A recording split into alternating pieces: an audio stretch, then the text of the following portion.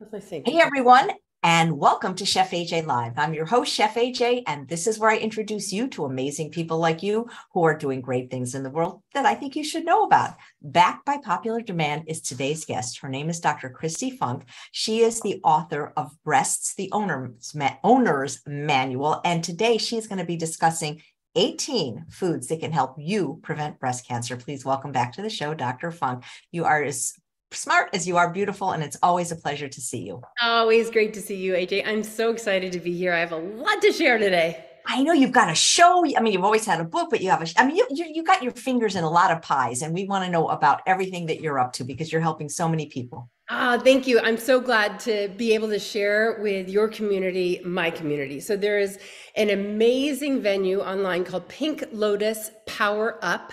It is completely free, and you just dive in there and start rummaging around, and you will find yourself just enthralled by all of the offerings. So there's everything from online active community where you can be chit-chatting and posting photos, getting together in local chapters. Just yesterday, we went on a big hike in Pacific Palisades that was beautiful ocean views. So the local chapters are spread throughout the country, and you get together to hike, to bike, to camp, to cook. And really, it's all about empowerment through community, love, support, friendship. We've got Breast Buddies in there, which is a matching system between newly diagnosed women with those who have been there, done that. So if you're newly diagnosed, again, completely free, you just go in there and put in like 45 years old, lumpectomy, chemotherapy, and like Match.com, but for breasts. All these women who are about, plus or minus 5 years your age, same stage, same treatments. And that way, like meets like, age for age, stage for stage. Again, solely for community and psychosocial support. And I have my newly launched Cook Live with Chrissy and Dr. Kristi. It's once a month on Wednesdays. It's coming up just in 2 days where you can join us via Zoom, Facebook, YouTube, and Instagram. But if you sign up via Zoom, that's where I answer the Q&A live. And we always have super fun giveaways. The upcoming one is free tickets to my live summit at the gorgeous Oceanfront Terranea Resort. It's over $1,200 value. And that is my other passion project, the summit, where I distill 25 plus years of medical wisdom into a 3-day event packed with actionable, start right now power, everything from what you eat to what you think, from what you do to how you love and forgive. It's all encompassing and super life transforming. So that's what I've been up to. Well, you are very busy, and how do you have time to be a doctor? I know. Well, I have a lumpectomy on a cancer in an hour and a half. So Oh my goodness. Well, the show sounds fabulous. I hope people will look below in the show notes, and I'm going to definitely check out the show. But who is Chrissy that you do the show with? Chrissy is a holistic nutritionist. She's been a plant-based warrior for a decade now, and she's a physical therapist. So she also happens to be one of my best friends, but she's steeped in the science, as am I. And we just have a wonderful time together because what happens is Chrissy makes the best sous chef. She'll be busy chopping or grinding away on certain things that we're talking about, but I get to then transition to wax eloquently about like, oh, we're making a black bean burger, beans, fiber, protein. What is the microbiome? What does it do? Why do you care? How does it love beans? So I get to teach in these little pearls of wisdom that make this whole idea of food as medicine. Food is delicious medicine. When you say food is medicine, you kind of think cherry cough syrup. Like, no, it's incredibly delicious and nutritious and fighting for you every time you chew and swallow, which is a lot about what today is about. But the Cook Lives allow me to kind of wax on about the power of phyto plant-based nutrients. I love it. I love that you hook people up. You like they become breast buddies. Exactly. I know. I'm all about the hookup. That is so cool. I love it. Now, I know you have a presentation you want to share. Did you want to hop right into it? I do indeed. So here we go, everybody. We're going to talk today about my top 18 anti-estrogenic breast superfoods. But I will say at the top of the show here that anything that has the power to literally inhibit the creation, proliferation, metastatic potential of a breast cancer cell, you bet has a lot of implications regarding anything that's pro-inflammatory, creating oxidative stress, DNA damage, and immune system dysfunction. In other words, everything I'm about to talk about today not only will decrease your risk of getting breast cancer or of having it recur, but it will also decrease all of life's killers: heart disease, stroke, diabetes, Alzheimer's, obesity, and the things that don't necessarily kill you, but just kill your life of the joy and of the productivity that you wish you had. That could be irritable bowel syndrome, asthma, chronic joint pain. It goes on and on, right? Right down to acne. That could just make you have a downright bad day, big zit on the tip of your nose. So all of these foods are going to fight not only breast cancer, but everything in life that brings you down. So we're going to jump right in. The top 18. The first is perhaps the most controversial and may surprise you the most. This is soy. So the real deal on soy, people. This has been vilified throughout the ages by, a lot of people, including yours truly. So confessions. When I went to write my book, Breast the Owner's Manual, I dove into the nutritional science on soy to prove to everyone in my book with facts that what I've been telling all of my breast cancer patients, and frankly all my patients for 18 years, was correct, and that was to spit that miso out of your mouth. It's a plant-based estrogen. In case you don't know, 80% of all breast cancers are fed and fueled by estrogen. Hence the importance of today's topic, anti-estrogenic foods. So estrogen receptors are like little antennas sitting on cancer cells. And when estrogen from any source hits this receptor, it's going to send a signal to the cancer to multiply and divide. Okay, so hence phyto, plant-based estrogens should probably be very bad to consume, right? We thought so for a long time, but when I dove into said science, embarrassingly wrong. Not only is soy a type of estrogen that is safe to consume, it's actually anti-estrogenic in a good way that helps reduce the occurrence, recurrence of, and death from breast cancer. And I'm about to show you the studies that prove that point, but I want to just give you a tiny bit of science real quick. So there's two estrogen receptors in our body, turns out, alpha and beta. Alpha is the one that sits on the cancer cells. So I was just describing the mechanism of estrogen hits alpha, and alpha says, hey, cancer, multiply, divide, and spread, right? But with 1,600% more affinity, the isoflavones like genistein and daidzein in soy hit beta receptors. And what do they do when they hit beta receptors is pretty fascinating. Number one, they shut alpha down, almost acting like a tamoxifen, blocking it or stopping that alpha receptor.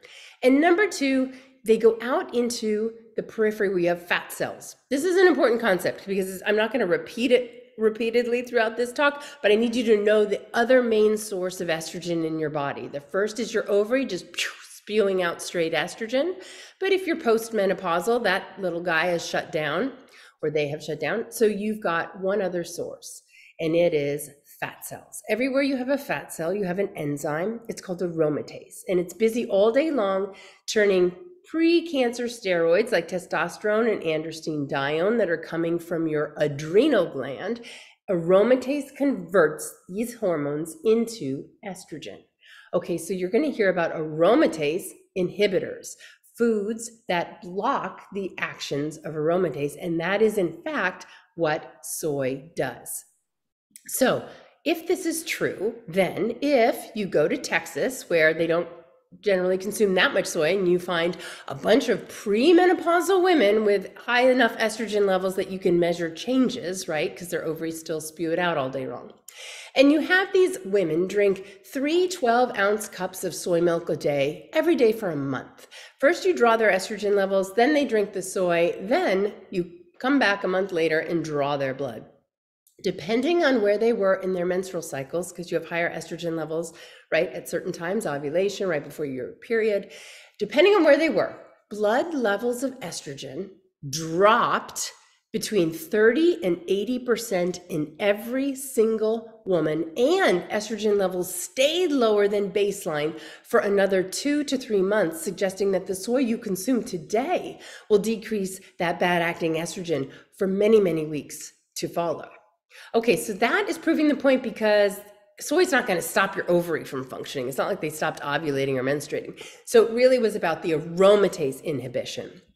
But what we really care about is if you consume soy, do you have less breast cancer? So yes, the answer is yes.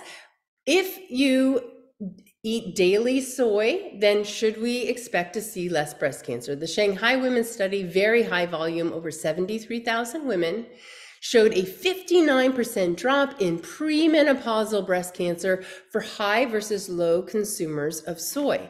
Here's an interesting thing. If you look at the next study, this is, now we're moving on to America, but these are still Asian women. I have other studies to share with you.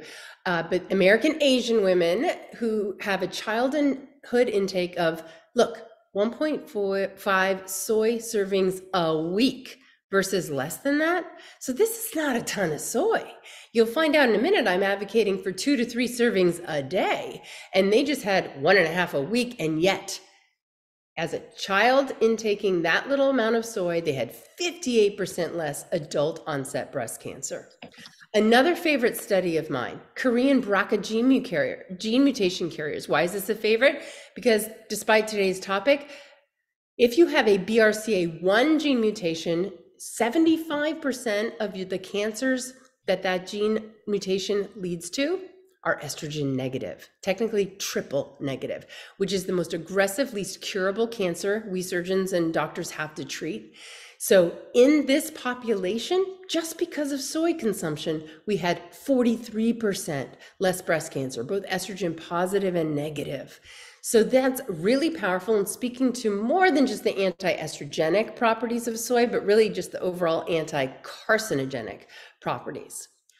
All right, so, oh wait, I got one more. So this one is over 52,000 North American women followed for almost 8 years. I like this study because it's a real slice of American pie with almost 30% of the participants being Black, who are traditionally underrepresented in a lot of our studies. So I love that we've got a healthy population of our African American sisters in this one. In the study period of almost 8 years, around 1,000 new breast cancer cases developed.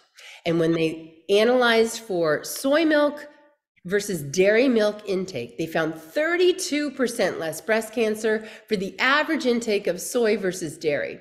And just little aside here, when comparing the 90th to the 10th percentiles of pure dairy milk consumption, so just the dairy milk drinkers, if you had the most versus the least, you had a 50% increase in breast cancer risk, implicating dairy as one of the drivers toward breast cancer. But that is a topic for another day. All right, so now I've kind of gone through showing you how with the Texas ladies, this mechanism might work in one axis, the aromatase. Then I wanted to show you how if you are a high versus low soy consumer, you will overall have less breast cancer, averaging around a 32% drop. But what if you already have breast cancer, right? Like, is it dangerous for you to be drinking soy because estrogen and all that, despite what I said? Well, until 2009, we didn't know for sure, and now the studies have poured in, and every single human study looking at breast cancer and soy consumption repeats the same echoing refrain, which is about a 32% drop in recurrence and death from breast cancer. Let me prove it to you. This study, almost 2,000 multi-ethnic survivors, these women were taking tamoxifen, a blocker, an estrogen decoy that blocks the cancer receptor. They were followed for 6 years, and the high versus low consumers of soy had 60% less recurrence. Well, maybe that was really all about the tamoxifen. We do find that there's about between 40 and 50% drop in breast cancer recurrence on tamoxifen. By the way, if you're on tamoxifen, that means you had an estrogen-driven breast cancer. But this next study kind of teases out the difference. This is 6,200 multi-ethnic survivors followed for 9.4 years. They overall, high versus low consumers of soy had 21% less all-cause mortality. But look at this. There was a 32% drop in the mortality, the death rate from estrogen-driven breast cancers in women who were not on tamoxifen, suggesting that there's like a synergistic effect, right, between just being a high soy consumer with a history of estrogen-driven cancer Or you could be high soy consumer plus tamoxifen, and you get an even bigger drop in recurrence and death, which is 60%. And then again, here we go, whispering back to my BRCA carriers, this estrogen negative mortality was dropped even more than estrogen positive, 51% drop in death from breast cancer in the soy consumers. The studies go on. So there's 5,000 breast cancer patients in this one, high versus low soy, 32% less recurrence, 29% death. Another biggie, 9,500 breast cancer survivors on a fairly wimpy half cup soy milk a day, had 25% less recurrence than those who drank less than that. Finally, this 2021 study is a really nice summary of all of the human studies looking at soy and other endpoints that soy has been implicated in causing disruption as an endocrine estrogen mimicker, right, out in the body. So this looked at 417 human studies, and it looked through all the concerns over the safety of plant estrogens. And this is nice again, because it's all in humans. And what they determined, they looked at all of these reports and all the human data and isoflavone intake, and concluded that isoflavones and soy are not endocrine disruptors. So plant estrogen intake does not adversely affect thyroid function, estrogen levels, hello breast cancer, ovulation in women, semen levels in men, no negative effects in children, which is a little generic way of saying, no, you're not going to get little boy boobs from drinking too much soy. Well, too much there was one case study where a 19-year-old boy developed gynecomastia, prominence of the breast tissue. He was literally drinking a gallon of soy milk a day. So let's just be reasonable in the soy consumption. Okay, moving on. Next, anti-estrogenic superfood, cruciferous vegetables, leafy greens, right? We've got our whole family here: broccoli, cauliflower, cabbage, Brussels sprouts, turnips, radish, watercress, kale, arugula, collards, bok choy, and Swiss chard, to name a few. So the key here in all of our leafy green vegetables and the cruciferous is to understand the high isothiocyanate content in these foods. And that is probably the primary reason for breast cancer reduction. There's also something else called indole-3 carbinol, which takes excess estrogen and makes you pee it out. So there are these two mechanisms, but I want to belabor a little bit this isothiocyanate business. So it turns out that the magical compound, phytochemical sulforaphane, but sulforaphane doesn't exist in your foods as stated, as is. You have to chew. And when you chew, you break down cell component walls, the cell membranes, so the stuff inside of them can mix. And when they mix, you get the release of something called myrosinase. It's an enzyme that takes your ITC, your isothiocyanate, and transforms it into this literal, like, cape-wearing superhero of a thing called sulforaphane. Now, cooking, heating, otherwise destroys myrosinase. So if your favorite food on planet Earth is roasted broccoli, as is mine, here are your workarounds for not missing out on the big bang for your brock, right? The thing is, you want the myrosinase back. And the thing is, it's in the raw form. So you take your roasted broccoli, you chop up a few florets of the raw stuff and sprinkle it on. Voila, the myrosinase is back, and you're back in action, getting all the sulforaphane that you need. My kids are always like, Mom, you have to make everything so healthy when I sprinkle it on. But if I don't do it in front of them, they have no idea that it's there. So no. Mustard seed has myrosinase also. So you could have whole grain mustard if you're eating something that you'd want to dip that in, or just sprinkle the powder. Or the pre-cooking ritual of chopping your vegetables and letting it hang out for about 45 minutes will release all the myrosinase and create all of the magic. And then when you cook it, sulforaphane is not destroyed by heat once already present. All right, so there are all my tips. But what I really want to tell you about is broccoli sprouts. So broccoli sprouts have 100 times the sulforaphane content as broccoli. And there are these cells inside our breast cancers that are thought to perhaps be the masterminds of breast cancer recurrence and death. They're called stem cells. You're also born with stem cells. They're super useful. They can become anything you need them to be inside your body. They're like these pristine recruits that can swoop in and become a brand new liver cell after too much Ativan or alcohol or detoxing from medications has left some cells injured in your liver, right? A stem cell will go replace it. And that is a beautiful thing. But these same qualities that make stem cells so important in our bodies, migration, right? Able to go somewhere, colonize the area, proliferate, self-renew. They're basically little immortal beings. What if they got hijacked by a sinister source, a cancer perhaps, right? Now this cancer has this mastermind of evil abilities to proliferate, colonize, migrate, and never die, or never say never. So what one study, now albeit I'm going to just say it's mice, but this is so powerful, I want you to understand it. They took a bunch of mice and they grafted breast cancer stem cells, both estrogen positive and negative, onto the mice. And then they injected their abdomens with sulforaphane, our superhero of the moment. And over a 3-week period, you literally saw the stem cell size go from existing to smaller to gone.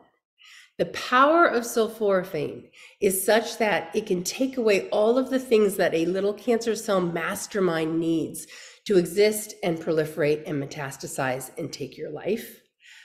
But how much sulforaphane are we talking about here, people? Like, is it 12 gallons of broccoli? Because I'm not going to be able to eat that a day. So remember, we've got 100 times the sulforaphane content in the sprouts than the broccoli.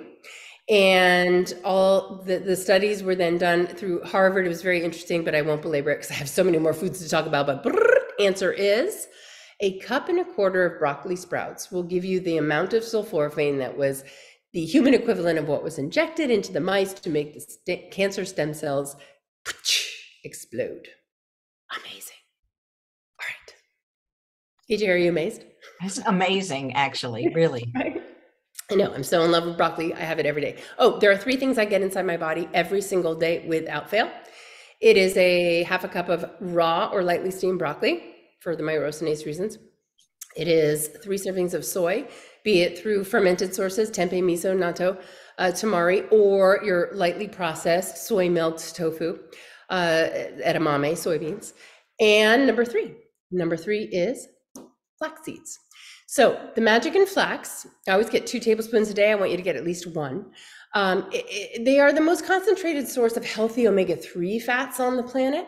They have over 100 times, some studies saying 800 times, the lignin content, we're going to highlight that word, lignin content of most other foods. So lignins exhibit all kinds of anti-breast cancer virtues related to lowering estrogen and stopping cancer cell growth. In one study, 45 women got a biopsy that showed precancerous cells. This put them at high risk to make breast cancer. Then they simply ate 1 teaspoon. Remember, I'm saying have 2 tablespoons a day because that's 6 teaspoons, but they just had 1 teaspoon a day of ground flaxseed. Ground is key. You don't have to buy it that way, but you have to grind it because you will just poop it out. If you eat the whole seed, your body can't break down the whole. Okay. And by the way, if you buy ground or ground it up and have more, put it in the fridge, it lasts 3 months, then it goes rancid, throw it out, start again.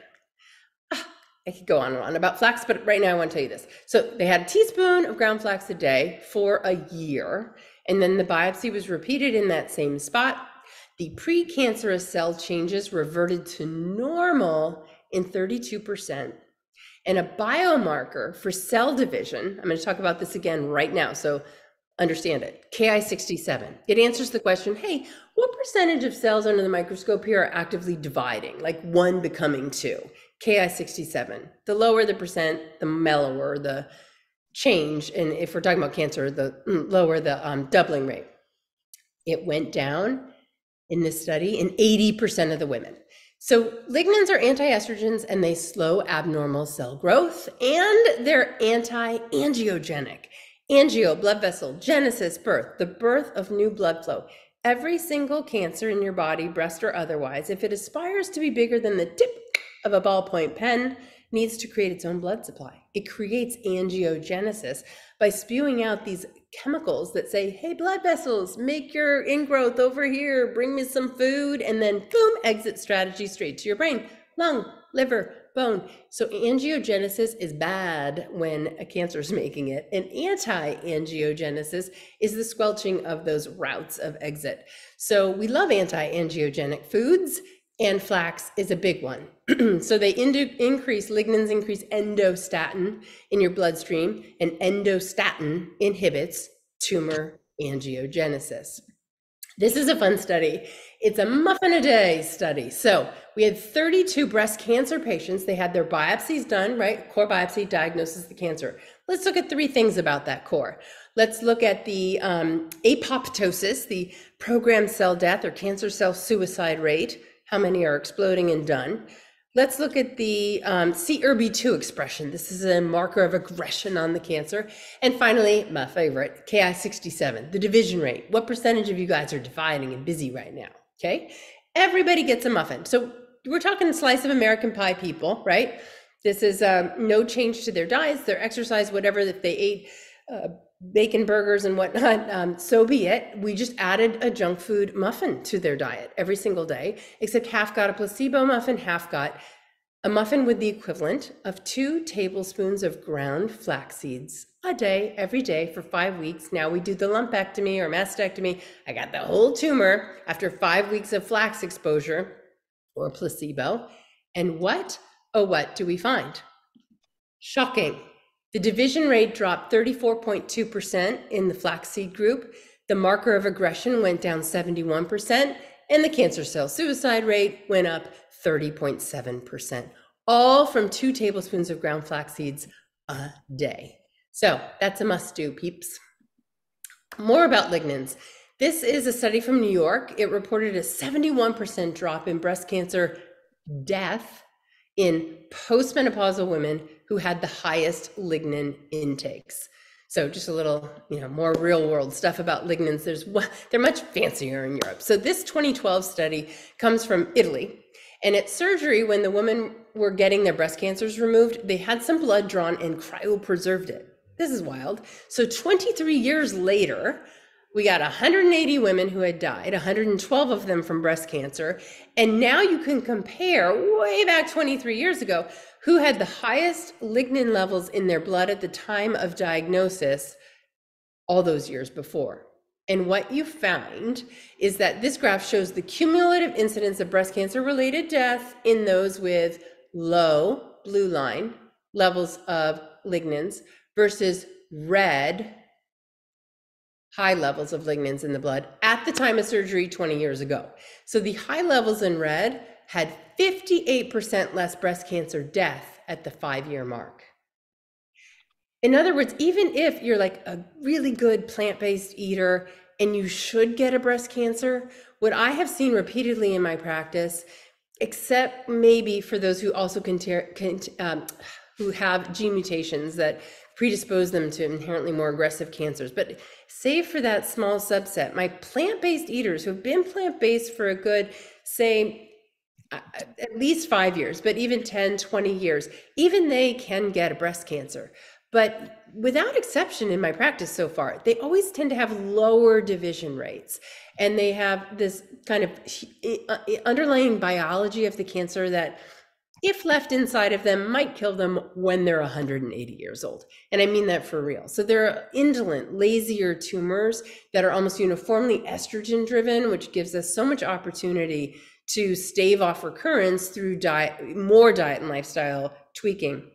Anyway, I digress a bit, but I'm just showing how these high lignin consumers, which you're never going to get lignans out of meats, they had 2 decades later a protective benefit. So here I am showing you at 10 years out, the benefit for the high lignin group in red is smaller, but they still had 33% less death 1 decade later. And here we are with 17% less death 20 years later. Okay, next food, fiber. It's not really a food, it's a whole category of foods. Why do we love fiber so much? Oh, so many reasons. But a wimpy 30 grams of fiber a day will drop breast cancer by as much as 40%. So how do you get 30 grams of fiber? Here's a quick cheat sheet list. Black beans, lentils, split peas, 1 cup will have 15 grams of fiber. Avocado, a medium-sized, 13 grams of fiber. Berries, 1 cup, 8 grams of fiber. Particularly raspberries have a high amount. Pearled barley, 1 cup, 6 grams of fiber. And then my oh-so-favorite broccoli, a cup, has 5 grams. So what is fiber doing? It's crushing cancer's dreams because it binds estrogen and toxins in your GI tract, and you poop them out.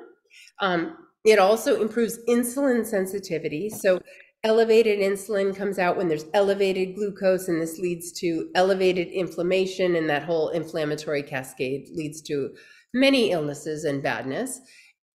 Fiber also, via your microbiome, it's the favorite prebiotic, right? It's the favorite food of your gut microbiota. And they chow down on the fiber and release a litany of antioxidant vitamins and anti-cancer compounds, including the lignans we just talked about, isoflavones we talked about in the soy, and phytate.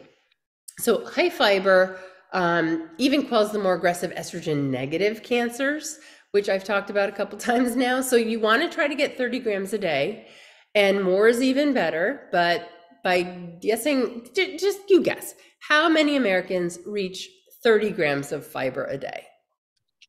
3%. Oh, AJ knew. 3% is such a wimpy amount.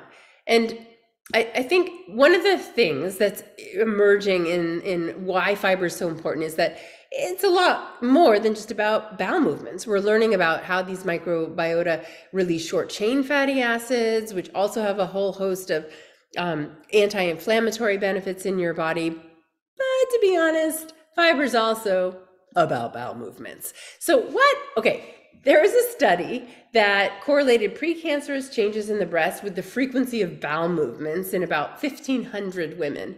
And those who pooped less than twice a week versus those who pooped 1 or more times a day, so the low poopers were 4.5 times more likely to harbor precancerous changes in their breast cells.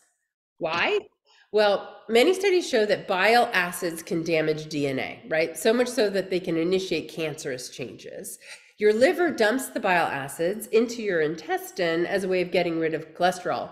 But if you don't poop often enough, the transit time is really slow through your small bowel and colon, giving your body a lot of time to reabsorb back into the body these toxic metabolites, the bile salts. So what? It gets in the body again and into the breast? Yes. Of all the crazy things to study, there's a study that shows that researchers radioactively labeled bile acids that women swallowed 9 days before their breast cysts were aspirated. And then they analyzed the fluid, which, lo and behold, contained the radio-labeled bile acids. So yes, carcinogenic bile acids get into your poop, get into your bloodstream, enter the breast, and there, apparently they can exert estrogen-like cancer-promoting effects. And this would possibly explain why our constipated ladies have 4.5 times the amount of breast cancer as our super poopers, who are super poopers because, among other things, they eat a lot of fiber. All right. Oh, I put this here. This is kind of fun. I digress. Here's a cyst. It's time to answer more of your questions. Cyst aspiration. This was an email. This was, if you notice, I'm as big as a house. So in my defense, I am 8.5 months pregnant with triplets in this video. So when I put the ultrasound probe down on a mass, a little bit of normal breast tissue there. Breast tissue right here. Yep. In the upper part of your ultrasound, correct? And now when I roll over, there's boom, a cyst. That black circle, very so sharp borders. Black is fluid. Gray and shadowy black can be cancer, but you see how sharp the top and the bottom, like you drew it with a pen? Cyst. The way you get light going right under the cyst, you see that bright white gray on the underside there? That shows that the ultrasound beam is going through fluid. It can't go through cancer. It bounces back, and that's dark. I mean, you've seen a million of these. I mean, in your mind, you see that. 100% benign. Okay. Not worried at all. Good news, Rebecca. There is something we can do. We can get rid of that fluid. Are you ready? Okay. Quick alcohol swab just to clean the skin. This is how easy it is. Now, will you ever send this fluid for culture and cell I counts? I send it when I'm worried. On the count, I have to talk to Rebecca for a second. On the count of 3, little poke, Rebecca. 1, 2, 3, poke. See that needle? Right in that Watch this. cyst. Watch the cyst. Basically, all that Disappearing, fluid. disappearing. That Here's my is needle. so cool. Pulling back, I'm gonna get every little drop out of here, Rebecca, so it doesn't come back. Right. Okay, so I was just showing you how fun it is to aspirate cysts. It has nothing to do with anything really. Okay, so except it's the bile acid study, they aspirated cysts, and that's how easy and painless it is, right? The girl didn't even flinch. But it's one of my favorite things is when a woman comes in with a mass that she's like, literally this popped up overnight, which may or may not have been true, but if it's a cyst, it probably was true. And when I put that ultrasound down and I can just be like, cyst, like, she's just like, what does that mean? It means it's totally benign, like fastest cancer ever cured because you didn't have it. Like, it just is the most beautiful moment in my practice when I get to just like lickety split take care of this woman's fears. It's so nice. Anyway, okay, moving back to our number 5 food, berries. All right, a large amount of elagitannins and ellagic acid can be found in berries, blackberries, strawberries, pomegranates, but also in black tea, green tea, almonds, walnuts, pecans. And I want to tell you a little bit more about the ellagic acid and elagitannins. These compounds in berries are transformed by, bam, back to that gut that we're learning so much more about in these current study times. I mean, honestly, when I was in medical school, we knew there were bacteria in your gut. We thought it literally just had to do with digesting some of your food and then you pooped them out. End of story, moving on. Like now the microbiome is the subject of huge books and research studies. So I'm so excited to be learning more about our microbiome. And here's one of the hot new creations from, it's probably not new, it's probably been creating it for, countless thousands of years, but new to us. And that is that the ellagitannin containing foods that I just mentioned are transformed by gut microflora into urolithins. So urolithins are emerging as a new class of anti-cancer compounds that can mediate their cancer preventive activities through cell cycle arrest, aromatase, aha, you guys are experts now, the fat cell enzyme inhibition, induction of apoptosis, remember cancer cell suicide, and tumor suppression, as well as the promotion of autophagy, autoself-phage eat, where your immune system eats the damaged, dying, deranged, inflammatory producing cells. Senescence, which are the old guys, sorry, gots to go, you're causing too much inflammation, that's what the senescent cells do. And they can perform transcriptional regulation of oncogenes, turning on the good ones, off the bad ones, and growth factor receptors. So urolithins, they're kind of a hot new topic. And all of the foods on the list, as I said, come with like a stunning array of studies that show how various phytochemicals and nutrients affect breast cancer occurrence, recurrence, and death. But they're also, as I said, the same mechanisms are turned on to limit other diseases. So I wanted to take a second to tell you about berries and your brain. So a study at Harvard showed that just 1 cup of blueberries a week slowed down rates of cognitive decline. And then another Harvard study, apparently they love berries over there. This one was over 20 years long, and it followed 93,600 women. And they found that those who ate the most versus the least berries had the least cardiovascular disease and type 2 diabetes. So boom, right there with 1 cup of berries, you're protecting your breast, your brain, your heart, and your response to insulin. Next up, apples. So can an apple a day really keep breast cancer away? It seems so. So daily apple eaters in one study, not apple pie people, but actual whole apples, had 24% less breast cancer than those eating fewer apples. And of all the apples studied, the red apples with their anthocyanins had slightly more power. But it really, in another study looking at petri dishes, extracts from the peel stopped breast cancer cells in the lab 10 times more effectively than from the flesh of the same apples. So you want to eat them whole or blended and never juiced where you're not getting the peel. Next item, tomatoes. Lycopene is an anti-inflammatory, anti-angiogenic, so squishing those blood vessels, such that it can slow cancer cell growth. You stimulate cancer cell suicide, you limit free radical damage. So Lycopene is an important chemical that we want to get in our bodies, but unlike most phytochemicals, which are best consumed in their raw state, like we were talking about with broccoli, cooking tomatoes for just 2 minutes increases the lycopene bioavailability by 54%, 15 minutes of cooking, 300%.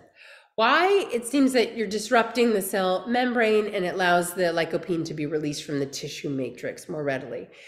Also, lycopene is fat soluble, so you want to bump up absorption even more by consuming your cooked tomatoes with something fatty like an avocado or olives, or you can saute them up in a tofu scramble. And tofu has not a lot, but like about 4.5 grams of fat. So you want to eat it with fat. Next up, mushrooms. Okay, what would you guess? Like if I gave you all the portobello, chanterelle, oyster, crimini, which mushrooms have the most flavones and isoflavones of all the mushrooms? I'm going to guess just the plain old white ones. You are right. Chef AJ's right. Maybe because she already knew, or she saw my picture, which gave it away. But it is the wimpy, cheapo, white button mushroom that has this highest level of aromatase inhibition, right? So aromatase, again, converting the precursors of estrogen into estrogen. One study showed that intake of 10 grams, the equivalent of half of a button mushroom, like the tip of your thumb, basically, dropped breast cancer rates in Chinese women by 64% compared with age-matched no mushroom eaters. So shrooms, yay. Okay, this is a favorite of mine to wax out a little bit longer about. So remember how cooking destroys the myrosinase? You don't make the sulforaphane. This is the same story, but different words. So you can crush, chew, or chop immunity boosting bulbs and you'll get all of the power. But if you cook them, you've destroyed the enzyme called alienase that then converts precursors into the powerful allium compounds like allicin. So again, same old trick. You can just, whenever I saute up something, a stew or soup or whatnot that has onions and chives and shallots at the base, I just chop up some of the fresh stuff and garnish the dish with it, and boom, the alienase enzyme is back in action. So one of the major compounds in our allium veggies, particularly garlic and onions, is quercetin. And this compound shows impressive anti-estrogenic and anti-proliferative activity. In fact, quercetin slows cancer growth down enough while also being anti-angiogenic and pro-apoptosis, fancy words that you now are well versed in, so much so that it's considered an anti-metastatic substance. So how powerful are they? This intriguing study dipped extracts from 34 vegetables on Petri dishes filled with 8 different types of cancer cell lines. MCF7, by the way, over here, that's always an estrogen progesterone positive breast cancer. So your typical American salad, ironically, isn't doing much. You've got like carrots and tomato and some romaine lettuce over here, where your control is here. So it seems like the proliferation rate's like, I don't know, maybe these cells actually like salad, wimpy salads. But over here, the runaway winners are cruciferous veggies, which I boxed in green. Let me lower this.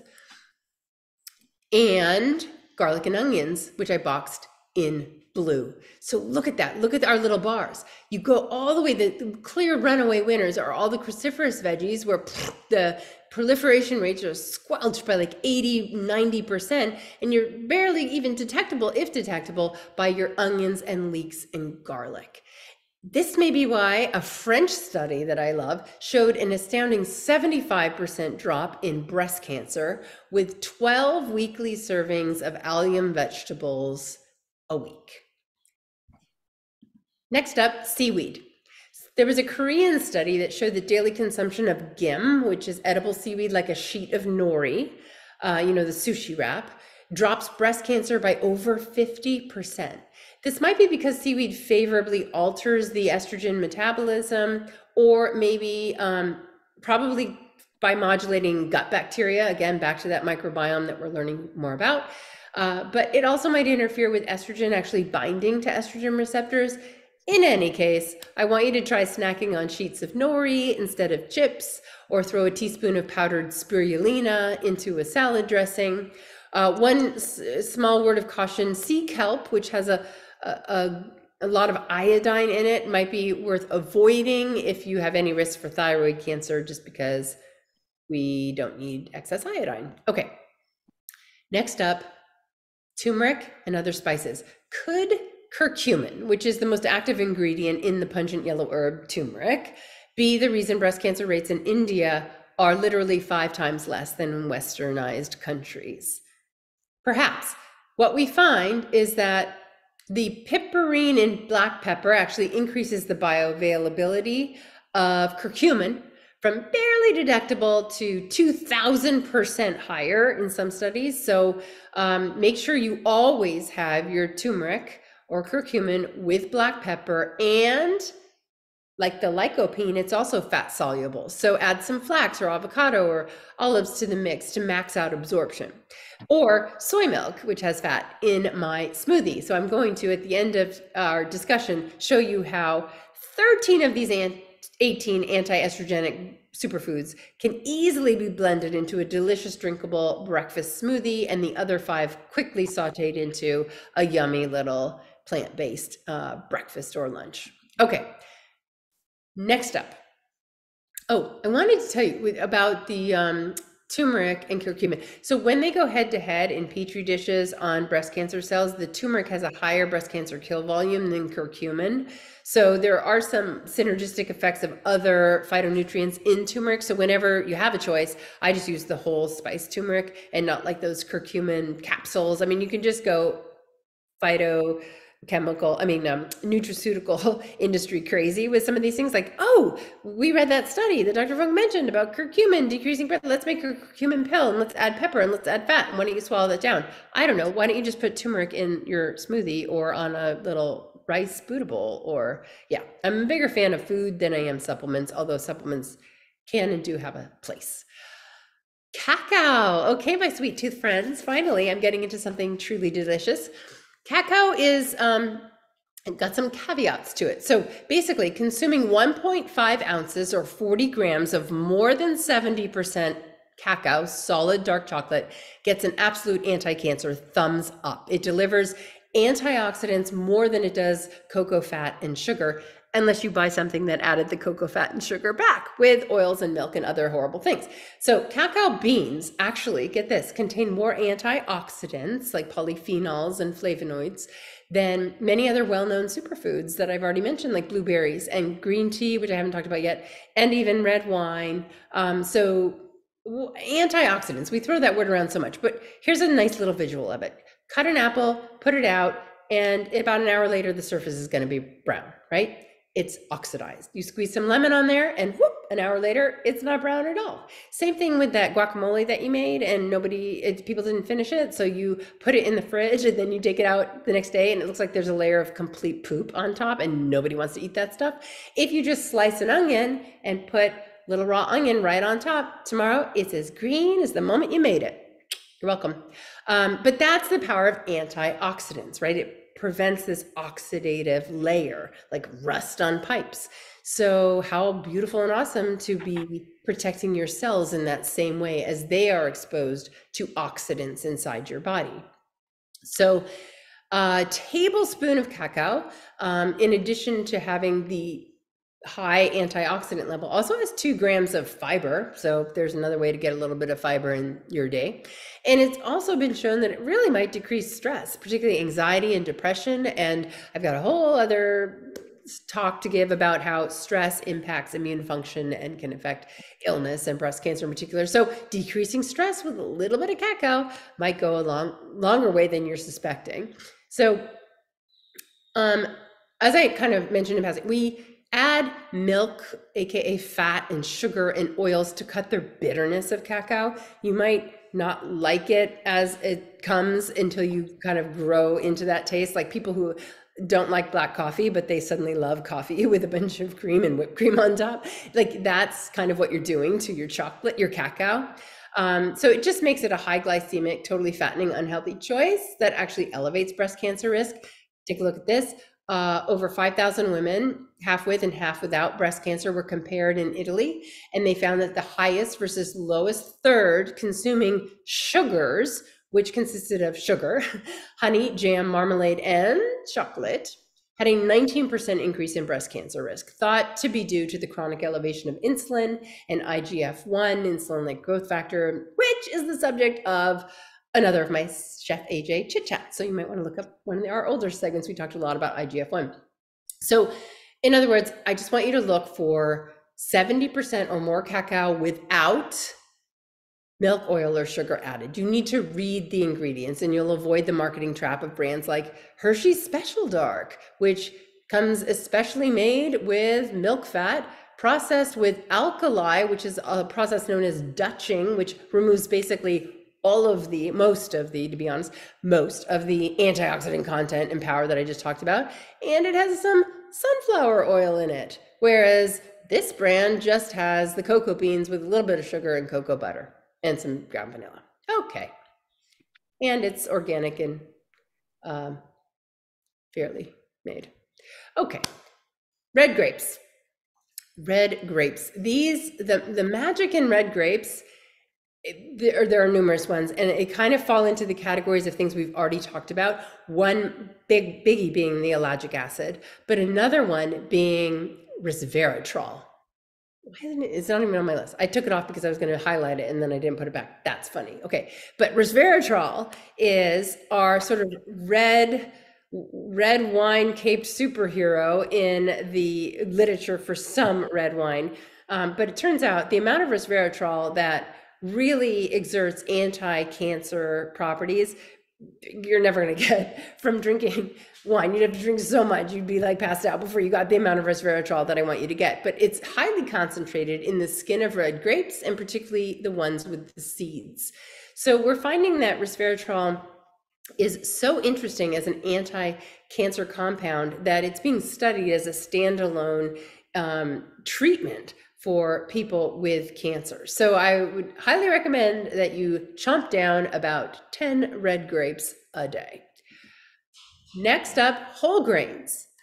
Think of whole wheat and whole grain bread and pasta, brown, wild, black, red rice, whole oats, quinoa, freekeh, farro, popcorn without a bunch of butter on it, without any butter on it, whole rye, whole barley, buckwheat, whole wheat couscous, bulgur, amaranth, sorghum, teff, right? These are all our whole grains.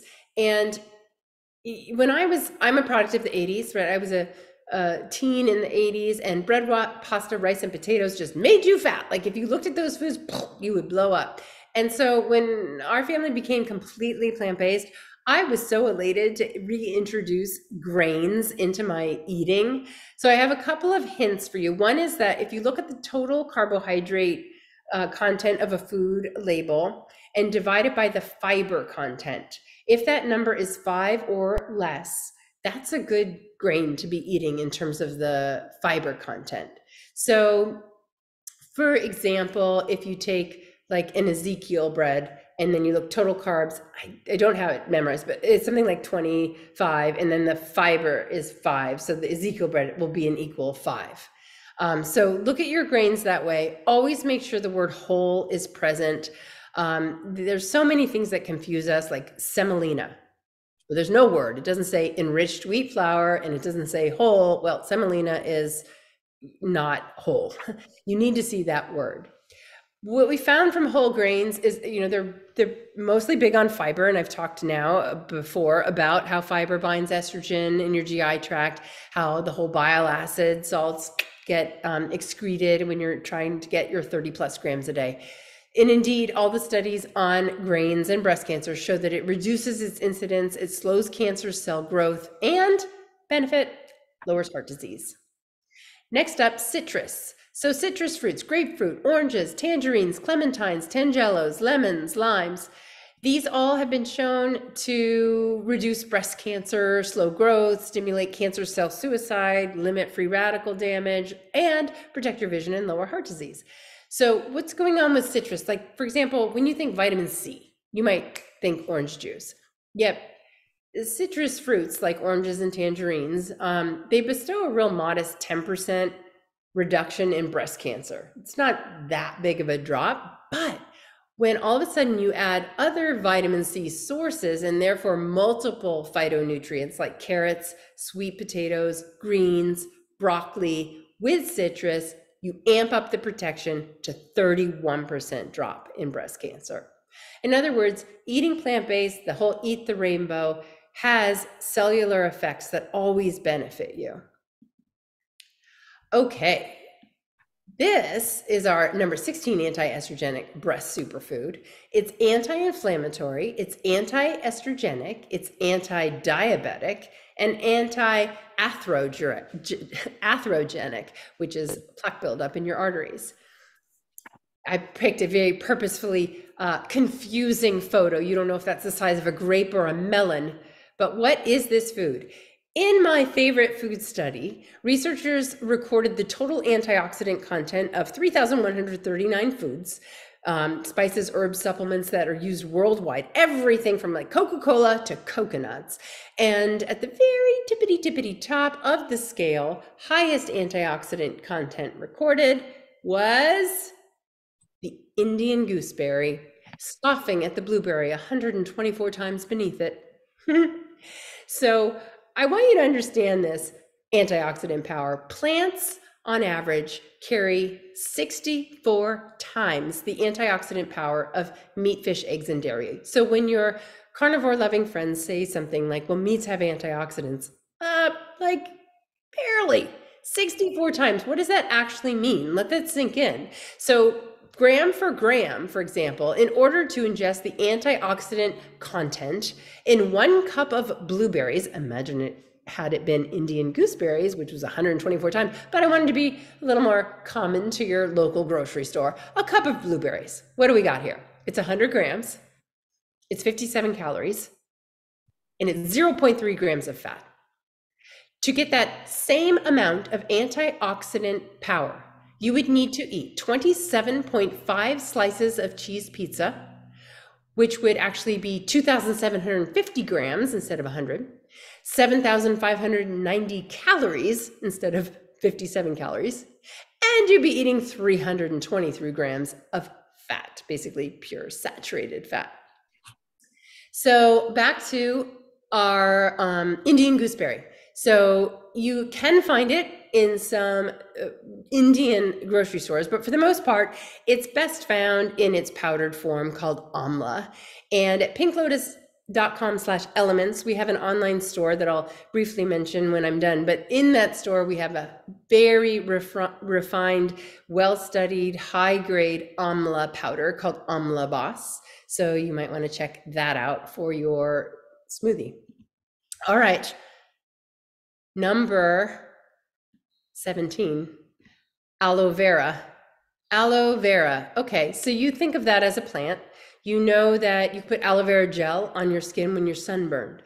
So imagine if you were able to have a highly potent drinkable form and those same cellular components get inside your body to decrease inflammation in a direct and tangible way. Ace-mannan in aloe vera revs up your immune system with these inflammation-reducing cytokines, so much so that diabetics who drank aloe twice a day for 2 weeks saw lower blood sugar and triglyceride levels while promoting cellular immunity. Another study shows that the anthraquinones in aloe suppress breast cancer activity by decreasing ER alpha. So alpha receptors, right, sitting on the cancer cells, there are a couple different ways to come at this receptor. One is to block it. That's what tamoxifen does. That's what soy does, in part, with way less signaling capacity when it hits the receptor. And that way it's like a car in the parking spot you wanted and your estrogen can't get in to fuel the cancer. The other way is to just take away the fuel. That's your aromatase inhibitor. And the third way is to actually degrade the receptor off the cell to begin with, so it just isn't there. And that is what the anthraquinones in aloe vera do to estrogen-driven breast cancers. Again, back to elements, we have a really high quality aloe tonic that's unique. It's not going to be the same as like the aloe drinks you're finding in Erewhon or Whole Foods, because it's extracted without any heat and it preserves 200 plus essential nutrients in the aloe vera plant that can otherwise be destroyed by heat and processing. And it includes all of those that boost immune system function. It fully retains all of the structured water properties of the plant. And of course, it's completely organic and raw and it's pure. But what I love is it's also fortified with a proprietary blend of 10 plant-based support herbs for additional health benefits that have all been shown to be adaptogens. So another option for you when you're looking for aloe. Our number 18 food is going to conclude here with a pop quiz. What is the most common beverage enjoyed by people over 100 years old? Water, tea, red wine, or gin and tonic? Yes, AJ. I'm going to say tea. And you would be absolutely right. Of all the teas, the clear winner, though, is green. The high epigallocatechin gallate, EGCG, antioxidant content in green tea, fights cancer and often wins. You derive a number of health benefits from all types of tea, so don't get me wrong, tea it up, green, black, white, oolong, even herbals and non-caffeinated. They all don't come, though, from the powerful tea plant Camellia sinensis. So as such, herbal tea lacks EGCG, which is the powerhouse, but so do black and oolong teas because brewing destroys catechins like EGCG, and not with, say, matcha green tea. So gulp down the green variety if you're really getting after cancer, and I want to show you why. This is a fun study. So FIP is a really nasty heterocyclic amine, HCA, potent carcinogen that forms whenever you cook beef, chicken, pork, and fish, right? It's the most abundant heterocyclic amine found in the human diet, and it's associated with developing breast, colon, and prostate cancers. So at levels of FIP that you would achieve by eating normal amounts of food cooked like chicken, breast cells go from normal here in white, drip a little FIP, and they get more abnormal. Drip a little more FIP, they get increased, what are we looking at? Cell proliferation. This one is cell migration, the ability to move, and then invade, break that milk duct wall in your breast and move on into the blood vessels to metastasize. So the white bar is your control. As you drip some FIP, it gets increased in whatever we're talking about, proliferation, migration, or invasion. Drip some more FIP, it gets worse. Drip some more FIP, and it gets worse. Okay. Now, what happens to all of these biochemical and molecular changes if you drip 2 extracts of green tea on normal breast cancer cells? Nothing. Straight line across, right? Nothing, because it does nothing to normal healthy cells. They're not going to get healthier, right? So here's the magic. What happens if you drip FIP onto the cells, and then, that's bar 1, you add green tea extracts? Presto changeo, the cells essentially revert to normal as if FIP never hit the scene. Here's normal, here's FIP-induced change, let's add the green tea, bam, back to normal. Same here, we're up here, and bam, back to normal. Same with this one. These are all biochemical markers of cancerous cell change. So the FIP made it bad, and boom, you add the green tea extracts, 2 types, and we're back to normal. Well, that's super cool for a dish. So what about a human? What is tea doing? Tea is inhibiting cell damaging free radicals, right? It sends these polyphenols like EGCG through your bloodstream to stop tumor production, invasion, and metastases. And there's even evidence that just like the sulforaphane in broccoli sprouts that we talked about, EGCG can halt the replication of cancer stem cells, the masterminds of recurrence and death. So tea helps with glucose regulation. It fights plaque buildup in your arteries. It's got a lot of benefits, but let's just talk cancer for a second. This study looked at 1,160 breast cancer patients, followed 9 years. And those who consumed 3 cups of green tea a day and had stage 1 cancer had 57% less recurrence than women drinking less tea than that. And for my stage 2 ladies, a 31% drop in recurrence. Pro tip, A squeeze of lemon, remember citrus and its antioxidant properties. Well, a squeeze of lemon into your green tea will bump the antioxidant absorption of CG by 5 times. So quintuple your absorption by a squish of lemon. And if you're not a huge fan of green tea, as I am frankly not, I find I can drink it, it's fine, but I kind of have to plug and chug. I don't love it because I don't add anything to it, like any kind of creamers, even, you know, plant-based ones, etc., sugars. So I don't really love it. I throw it into my smoothie, which I'm going to talk to you about. And I have other great recipes in my Cancer Kicking Kitchen that just might change your taste buds' mind about that, like my green tea matcha latte. But also, since I really want you to reap the rewards from green tea, just, you know, add it to a smoothie and never taste it. We also have our own brand. It's called Ancient Matcha, and it's 100% organic. It contains the entire leaf, and studies have shown on this particular matcha that it delivers up to 137 times the amount of antioxidants than some regular off-the-shelf green teas. So it's certified and sourced directly from Japan. And for those of you, by the way, who might be anxious that caffeine will make you even more anxious with a fast heart rate and wide awake at night, for you, just know a couple things. 3 cups of green tea equals the caffeine content of 1 cup of coffee, and decaf is fine. The caffeine is not the magic in the matcha. So decaffeinated green tea has 1/3 the antioxidants of caffeinated, but drinking some tea is always better than none. So drink the decaf if you prefer. I have some friends that they created a decaf matcha green tea that actually has no drop in the EGCG component. Wait, what? Here it is, same A. So they have an edible green tea, SEIMEE. This is an amazing green tea that will be decaf for you, but if you want the caffeine, Ancient Matcha.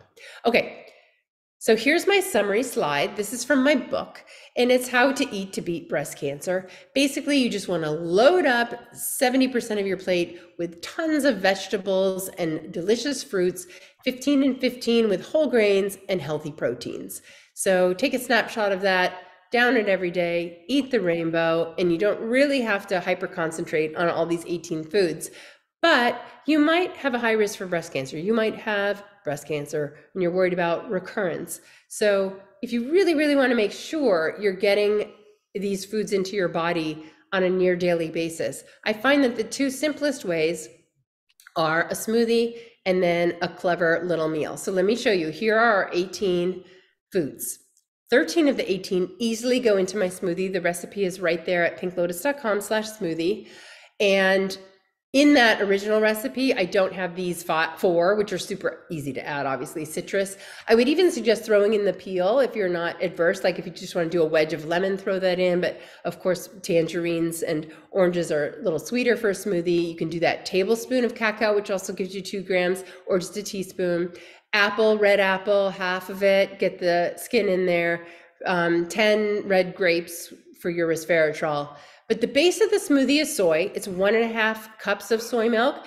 If you're gonna have a bunch of tofu today, maybe cut the soy milk down, use water. But here's the thing, I've done a bunch of studying to try to figure out, so IGF-1, which it's just to know that it's bad and it's required for basically all cancer and all type 2 diabetes to occur.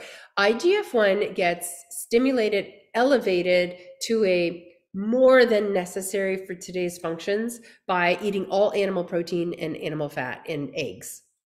However, could there be some plants where the protein actually stimulates IGF-1, so it's bad also? I did a deep dive and I came up with finding out that yes, if you had 6 servings of soy, full serving soy a day, in whatever form, you will elevate your IGF-1. 3 servings was definitely safe, and I couldn't find any clear-cut evidence about 4 and 5 servings of soy a day. So basically, I don't want you elevating your IGF-1. I advocate for 2 to 3 servings of soy a day. You don't have to freak out if you had my smoothie and then you had tofu at lunch. You're like having super physiologic amounts on a daily basis, and that's what's going to be required to set the stage for chronic inflammation and problems. But my point is, soy is the base of the smoothie, and then you throw in like 2 fistfuls of leafy greens, like some kale and arugula, 2 cups of berries. You can cut that berries down if you're going to add some of your citrus and apple and grapes. Dietary fibers coming from all the berries and the flaxseed, but that's one of the 13, right? So the fibers getting in there. There's your 1 to 2 tablespoons of flaxseed. Turmeric, of course, in the recipe is the piperine for the pepper. And remember, your fat vehicle is going to be in the flaxseed. We've got the allotonic, 1 capful is a convenient ounce. And then my ancient matcha green tea and their amla boss, and blend it up. It's about a 380 calorie delicious drink that you want to drink slowly. I say slowly over 20 minutes, simply so that you reach that satiety point. Otherwise, you may down the smoothie and then go down like a tofu burrito and you ate too much. All right, so the other 5 that are missing, look how easily they are incorporated into a delicious little something. So for example, just yesterday, I sauteed up some crushed tofu, and then I sauteed tomatoes, I added onions, mushrooms, garlic, right? I sauteed all that up, and then I served it on a whole grain toast, and I topped it with a little crushed nori, or the furikake you can get from Trader Joe's, like that little thing that has the sesame seeds too. So easy, right? This also is sounding a whole lot like pasta sauce. Tomatoes, mushrooms, garlic, and you put that over a whole grain pasta, and again, sprinkle some seaweed on top, and boom, you hit all 18 in one day. AJ graciously asked me about some of my things that I'm busy doing at the top of our hour, and I wanted to just reiterate, because I don't want you to miss out on this completely free, beautiful, deep community. It's called pinklotus.com/powerup, and it's bursting with ways to connect with others. You can educate yourself, you can fundraise, there's so much going on. In the cancer kicking box here, I just wanted to highlight my cancer kicking kitchen offers now cook lives with Kristi and Dr. Kristi. So Kristi is a holistic nutritionist and a super smart, decades-long whole food plant-based advocate. And together we just team up and cook live for you. We do it on Zoom, Instagram, Facebook, and YouTube, but I encourage you to sign up via the website at the top here to Zoom, because we answer your questions live. I can't monitor 4 chat streams, so I just pay attention to the Zoomers. And I always have a really fun giveaway. We gave away a beautiful teak wooden spoon set the other time. And coming up, we've got tickets to my next slide, summit. So the Cancer Kicking Summit is at this gorgeous oceanfront resort called Terranea. And it's coming up, it comes up every October. So in the interest of being evergreen, if you're watching this 10 years from now, and there's one coming up. So check us out, pinklotus.com/summit. I deep dive into all of the medical pearls of wisdom that are steeped in science, that have been proven to increase cellular health, to maximize your overall joy and intensity with life, because you just feel so darn good day after day. It's really all encompassing. It's not just about food. It's also about thoughts and community and meditating and fasting, and I get all into the fun science. So explore Power Up, because there's also the Breast Buddies group that I told you kind of pairs stage for stage, age for age, newly diagnosed women with breast cancer with those who have been there, done that, and you can meet up or for a cup of coffee or just talk on the phone, but you can meet someone who's really been through that journey. Crowd Cause is a fundraising platform.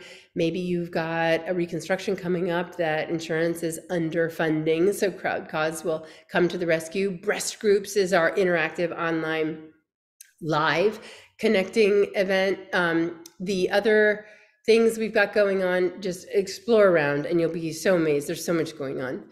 If you like what I had to say today, I learned a lot of what I said by forcing the deep dive into nutritional science and other aspects of medicine to be very factual and accurate in writing my book, Breast, the Owner's Manual, available in 10 languages. So check it out. It's on Amazon. It's at pinklotus.com. Elements also. So Elements, in conclusion, it's become a leading online women's health and breast cancer store.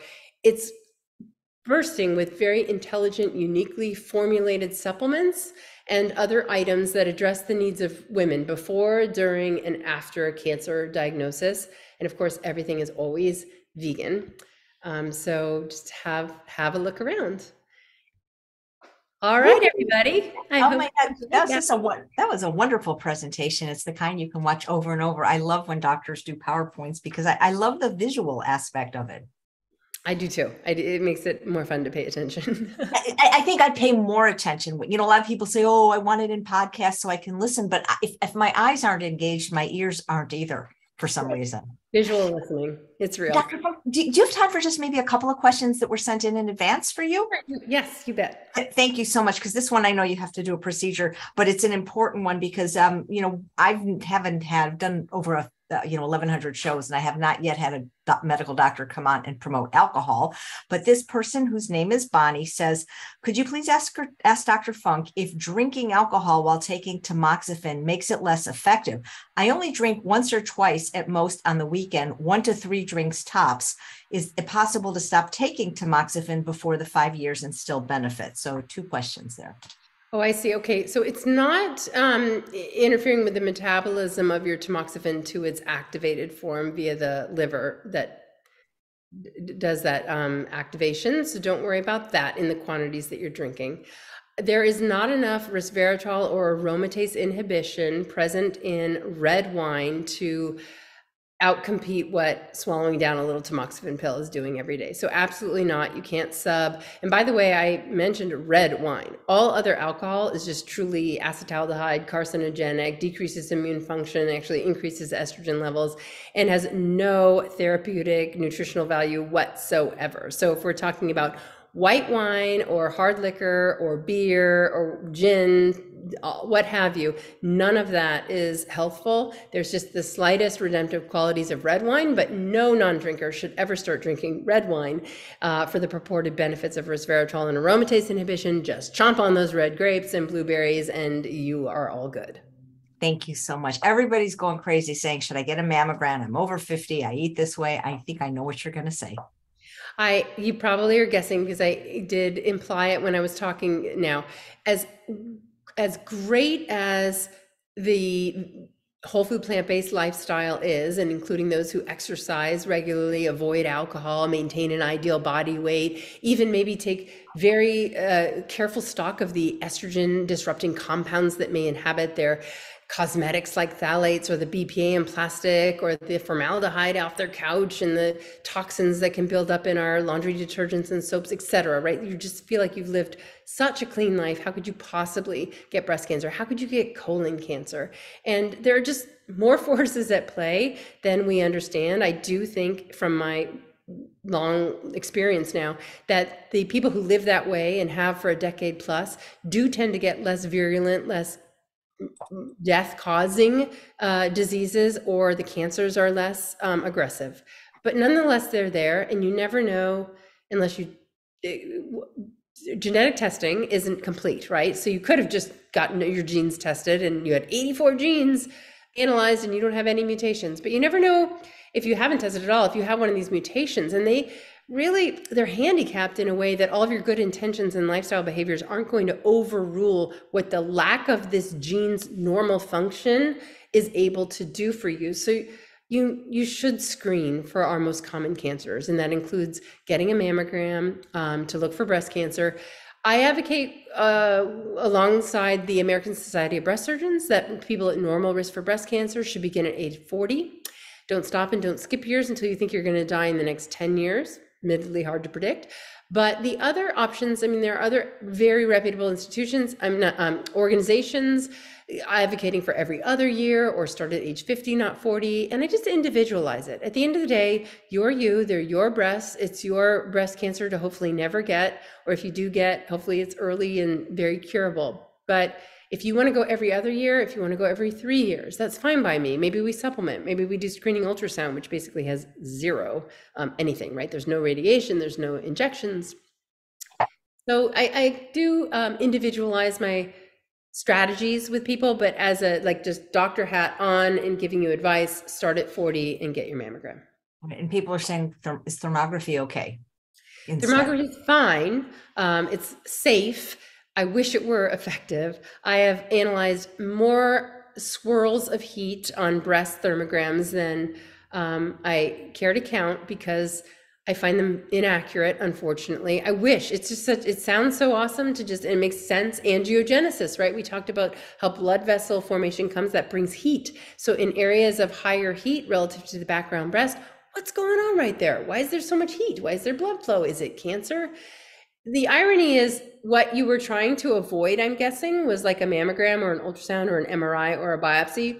All of those things now come into our bag of tricks to try to hunt down what the thermogram found, which more often than not isn't really anything. I just don't find it to be accurate. It needs to be better than what we already have, and it's just not. Watching you do that procedure on the doctors, that's amazing that you just do it on television like that. I know the whole audience just gasped when I was gasping watching it, even though if the patient wasn't, I was like, oh my God, anytime I see a needle, that's incredible. Well, speaking of breast cysts, Janet's saying she read that castor oil packs can help reduce breast cysts. Is there any evidence of the benefit of that? Ooh, I'd have to do a little literature search for you on that one. I do have women who are breastfeeding who have mastitis who have found great relief from castor oil packs. And I can imagine that it would help. Cysts can be inflamed. So if they're inflamed, it's going to help. But you can also have a cyst that's just a fluid-filled sac. 85% of women have cysts in their breasts at some point in their lives. So they're so common that they might not really be that active in responding to something topical like castor oil. But hey, it definitely doesn't hurt. So if you're thinking it makes it feel better or shrinks it, go for it. A couple of live viewers are asking, the way you're mentioning to eat, would it also help other kinds of cancers, either maybe reversing them or preventing them? Absolutely, yes, it does. So all of the cascade of events that happen when you chew and swallow the foods I'm talking about, not only decrease estrogen, which was the theme of today's talk, and not most, except for prostate cancer, most aren't really hormone dependent, right? But when we're talking about pancreatic cancer, colon cancer, kidney cancer, brain cancer, they all ultimately thrive in an environment of inflammation, oxidative stress, DNA damage, and free radical formation. And eating plants squelches all of that inflammatory nonsense that leads to it's basically a cell microenvironment. You can think of your cells like sitting in a little bathtub, and that water there, if it's filled with all of the bubbles and bath salts and little loofah pads that cancer loves, meaning inflammation, free radical damage, estrogen for breast cancers, then it's just so happy in its tub. And what you want to do is neutralize the water. So apoptosis happens. It's got nothing it needs. It can't survive. It explodes. I like that word, apoptosis. That's a good one. I love that. Paige says, if somebody already had a double mastectomy, what would you recommend for that person? So if you had a double mastectomy, assuming it was for a cancer, unfortunately, the statistics are somewhere around 28% of all early stage breast cancers. By definition, that would be your stages 0, 1, 2, and 3A. Eventually recur metastatic as an incurable stage 4. So not to put that threat out there, but just to know that although doing a bilateral mastectomy can feel so like final and curative, it really depends on the initial biology of that cancer to know how serious you need to be about trying your best to prevent to minimize a recurrence or mortality from that cancer. So for sure, eating the way that we've talked about today and maintaining an ideal body weight, exercising, treating your emotional stress through meditation or gentle stretching or social connection, love, forgiveness, all of these things matter in terms of recurrence. And like one of the other questions said, what about all of these diet and lifestyle behaviors for other cancers? Well, you're a human body with a bunch more organs that might get cancer one day. So using the breast cancer and the mastectomy moment to really like wake up and radically alter what had been that cell microenvironment that allowed the cancer to happen can radically alter the course of your life into one transformed into pure health and nothing but joy and optimal function forever. Thank you. Laura wants to know, have any of your patients beat breast cancer just through diet alone? That's a great and dangerous idea. So it's yes and no. I have patients who, and they uniformly have an estrogen-driven breast cancer. They tend to be a little bit overweight, and they will go on an anti-estrogen pill. So be it like aromatase inhibitor, say aromasin, or tamoxifen. Okay, I put them on that, and they do the full-on conversion, like they're all in. Whole food, plant-based eating, daily exercise, management of their stress. I watch them like a hawk. Every 6 weeks, they come back to the office and I ultrasound the cancer to make sure that it's shrinking and not growing.